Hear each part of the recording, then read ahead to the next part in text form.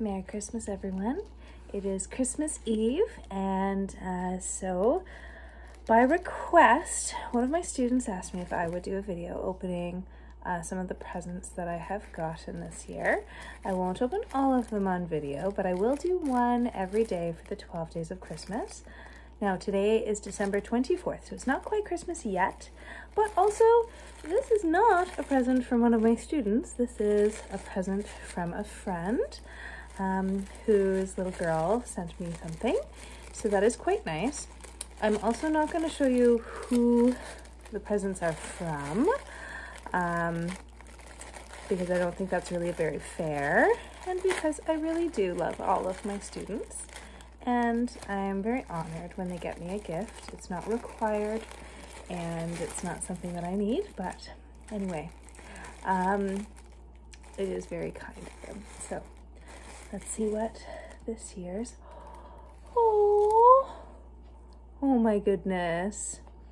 So every year, this little girl makes me a Christmas ornament, which is so sweet, and they get more fancy every year. Look at how shiny that is. It's so cool. While I hang it up, maybe I can show you a couple of the other ornaments that I've gotten from her. So this is this year's, and then let me see if I can find a couple more on the tree. Oh yes, the snowman was one that she made. Here's Mr. Snowman. And I think there's a snowflake that was made one year. This was from last year's students. This one is an ornament I made when I was little.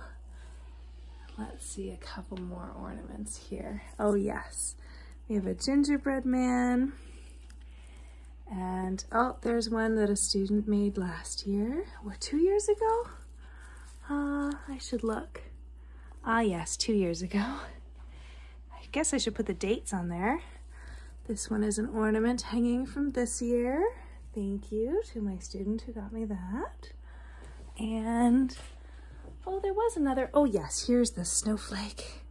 This is yarn and glue. Isn't that clever? Anyway, so hopefully you've all had a very Merry Christmas Eve, and have a wonderful day with your families tomorrow and for the rest of the break. Bye.